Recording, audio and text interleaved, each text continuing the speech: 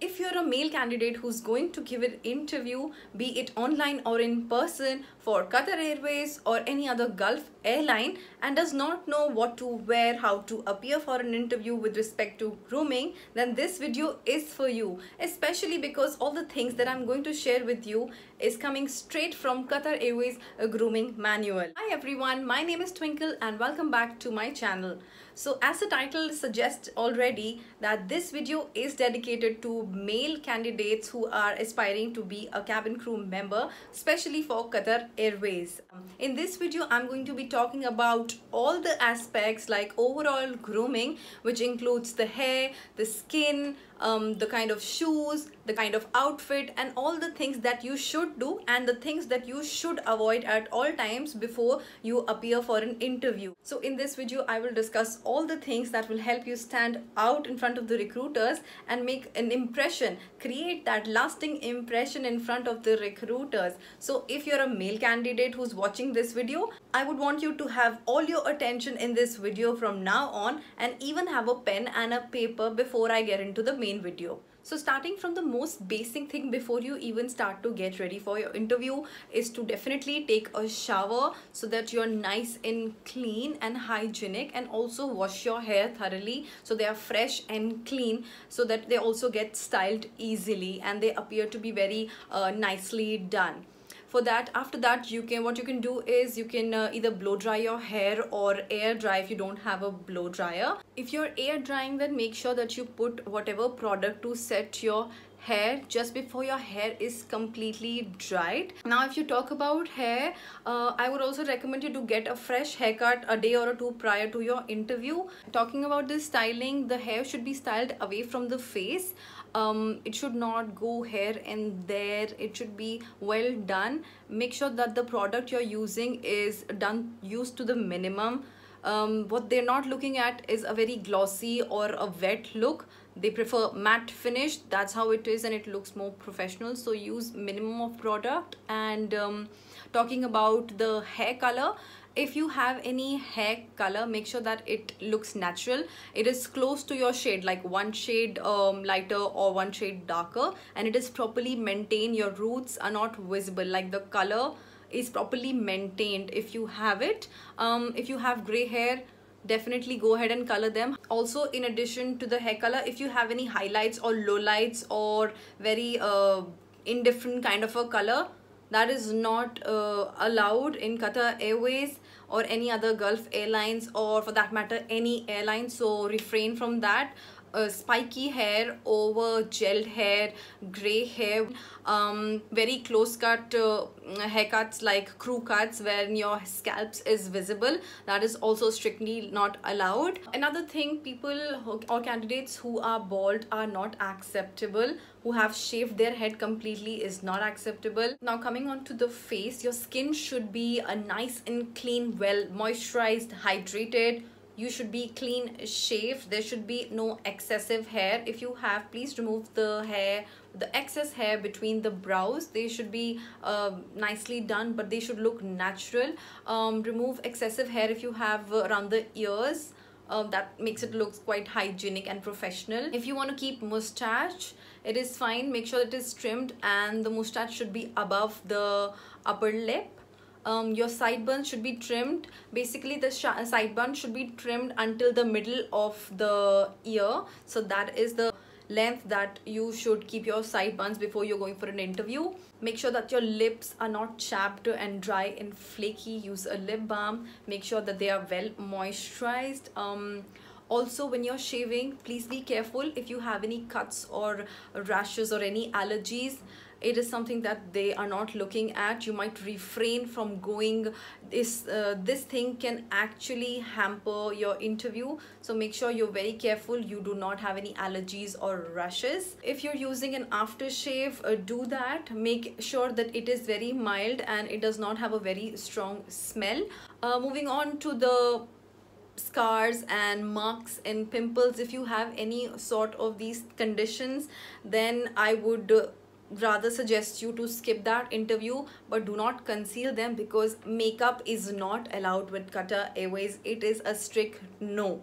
Why? Let me tell you a reason. Because irrespective of you concealing the scars or not, it is not allowed on duty. So there is no point concealing it and going. And secondly, you have to declare. It was okay to put makeup for an airline where it's okay to put makeup and fly. However, Qatar Airways is not allowed to put makeup, so there is no point putting makeup, concealing your scars or pimples or marks and then going for an interview, because it's not allowed. And if they get to know it, which they will eventually, it is something that comes under being dishonest, and that is something that you not want to come across as in front of an interviewer. So face makeup, which is concealer, foundations and your BB creams, are absolutely not allowed. What is allowed is a good moisturizer, good SPF, and you're good to go with that. Moving on to the nails, make sure they are well moisturized, your hands are well moisturized, your nails are well trimmed, the cuticles, there are no flakiness, they're not yellow, they're not stained. So you know, these things play a very important role, so make sure they're very well maintained and taken care of before you go for an interview. Now, when all the visible parts are done, they're nicely groomed, the next thing that I want to cover is personal hygiene at this point, before I move into the attire and what you should be wearing for an interview. So when I talk about personal hygiene here, I've already mentioned that you need to take a shower and wash your hair on the day of the interview, so you're nice, clean, fresh and hygienic. Also, you need to brush your teeth and floss them thoroughly. Make sure if you've had your breakfast or you've taken any meals, you do that after as well. Use a mouthwash to maintain a fresh breath, or you can also use mints for that. Also, please use a deodorant or an antiperspirant. If you are not sure of the difference, an antiperspirant helps with odor and bacteria, and you know, it kind of controls the sweat. However, the deo will make sure that the sweat, I mean the fragrance from your body is fresh. So either you can use one of them or both of them, that is completely fine, but use them for your personal hygiene. It is very, very important. Also, if you're going for a perfume, make sure it is a light, it's not that strong, because you don't want to you know, give headaches to people around you, or for that matter even the interviewer. So use a light perfume. Apart from that, I would also recommend you to wear an undershirt. You might also call it a vest sort of a thing, but what I will advise you is to wear an undershirt, like a t-shirt until which has sleeves. That is what is the standard of Qatar Airways. Moving on to the clothes that you're going to wear for an interview, has to be proper business formals, which is a suit, a proper jacket suit. And make sure the thumb rule is the jacket and the trousers should be matching, should be of the same color, and should be similar, like they are same, literally same. Please avoid stripes or unusual patterns. Go for something simple, good fabric, good quality, which does not wrinkle very easily.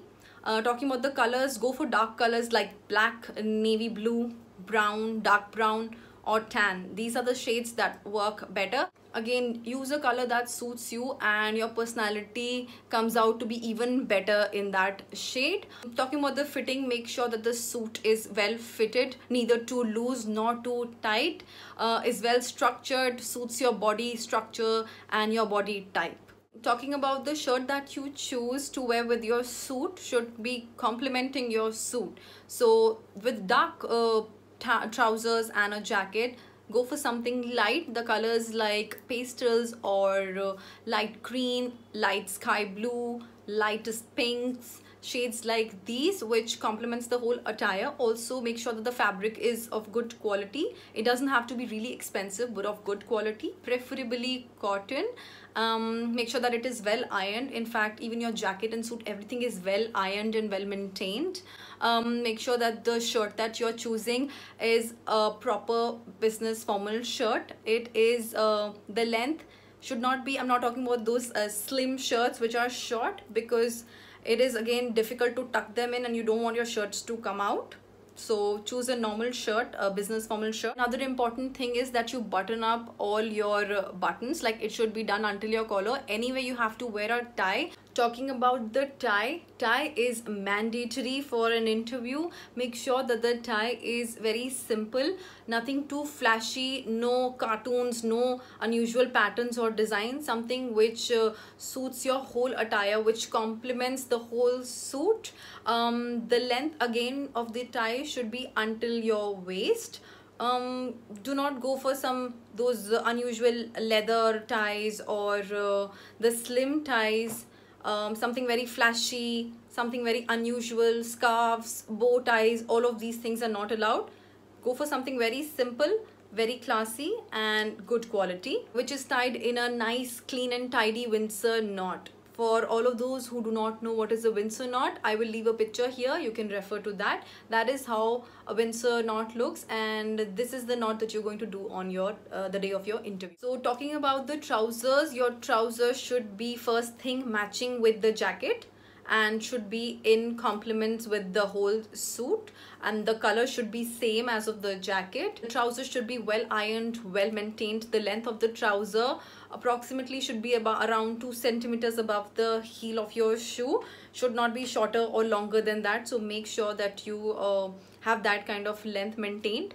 The trousers should be well kept. There should not be any stains, should be well ironed. Also, the trousers should be of the straight fit and not of a slim fit. One more very important thing, the pockets of your trousers when you're going for an interview should be empty.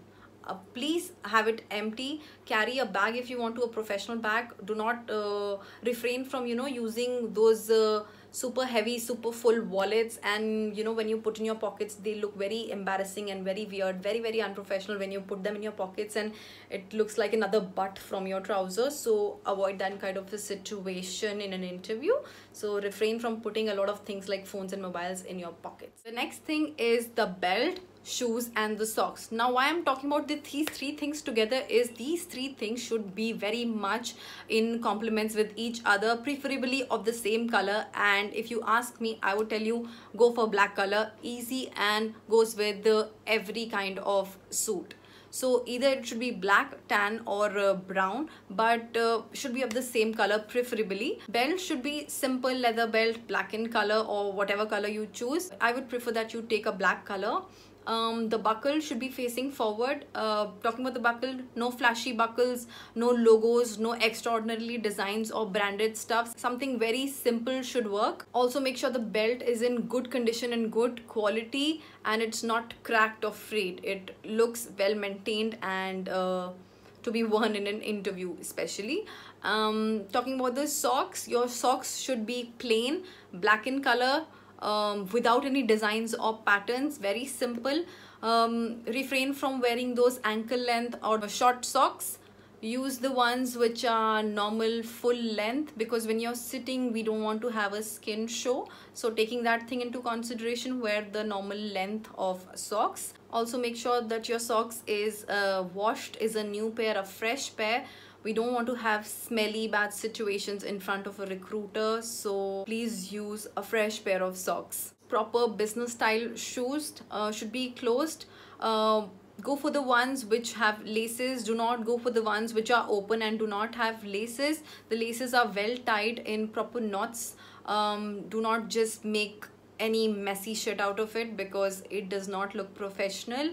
The colors again should be dark, which I already discussed, in complements with your belt and socks, and also which complements your suit, the whole style of it. The shoes should be well polished, new, should not be cracked, of good quality and well maintained.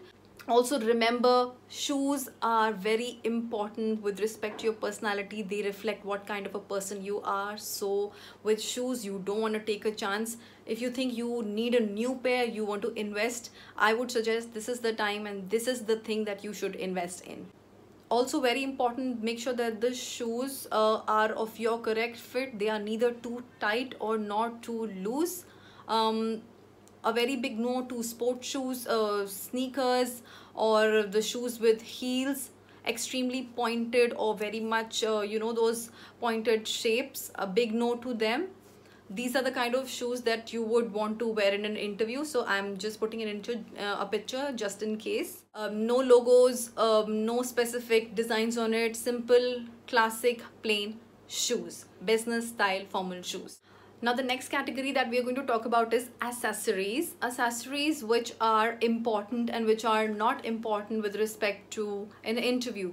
So in accessory we will be discussing about rings, we'll be talking about glasses, watch, bags, and also things that you should not be wearing. So let's talk about the jewelry part first, like the rings or chains. So if you are wearing a ring, please restrict yourself to wearing just one ring per hand.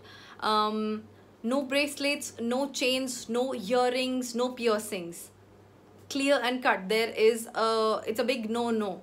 So even if you're wearing a chain, if you want, please remove it. Otherwise, hide it properly in your business attire. It should not be visible. The only thing which is allowed is rings, and with respect to being professional also, one ring per hand is fine. Something which is simple, not overly done. If it's not required, remove it. Moving on to the watch. This is something which is mandatory and is very important with respect to the personality of a cabin crew and also of the use. So if you talk about the use, make sure it is working. Talking about the size of the watch, it should be a medium size, neither too big. The dial should be medium. The colors should be preferably silver or black. It can be either a metal watch or a watch with a strap. The colors again would be the same. Please avoid something which has a lot of stones or designs or logos. Wear something very simple and classic. No Fitbits, no G-Shocks, no overly done watches. Very plain and simple designs would work the best. Talking about this, spectacles. Now it is allowed for you to wear spectacles or glasses in an interview if you wish to.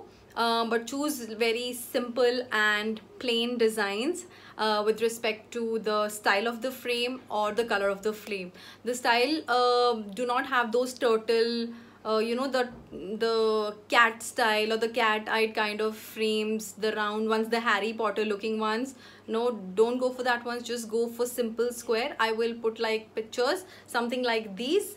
You can go for these kind of spectacles if you want, or if you choose to wear lenses, go for the transparent ones. Don't choose to go for colored lenses. Another very important thing that acts as a part of your attire is a bag.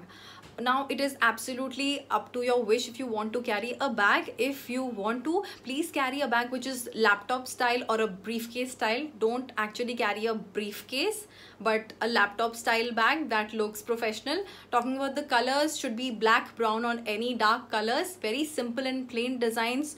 No logos, no keychains, no things hanging from those bags. It is not professional. Refrain from doing that. Make sure your bag is not overly stuffed or dirty. Make sure it's clean, and do not take a backpack with you to an interview and you're good to go. So now we talk about the skin, we've talked about the kind of hair, the kind of clothes, shoes, accessories, things which are allowed, not allowed, even the personal hygiene. We have covered absolutely everything that is required for you to crack the interview for Qatar Airways or any other Gulf airline for that matter. However, one thing that is absolutely necessary for you to wear and is a part of your personality is smile. To wear a genuine smile and a friendly smile on your face, irrespective of whether or not you're facing a recruiter or someone who is related to the company. It can be the person who you are sitting next to, the hotel staff, or the person you have met before. Please smile to everyone. Make sure it's a genuine smile. Smile makes a big difference, and it is the most important thing of your attire which you can wear. So please smile. So that is all for this video. I hope that I've covered everything that you wanted to know with respect to the male grooming guide. I hope that this was useful for you and you will follow all these tips and tricks when you're getting ready for next interview. And if there is anything that you want to know apart from this, you can put it down in the comment section below. Also, do not forget to subscribe to my channel and follow me on my social media handles. And I will see you in my next one. Till then, take care and bye-bye.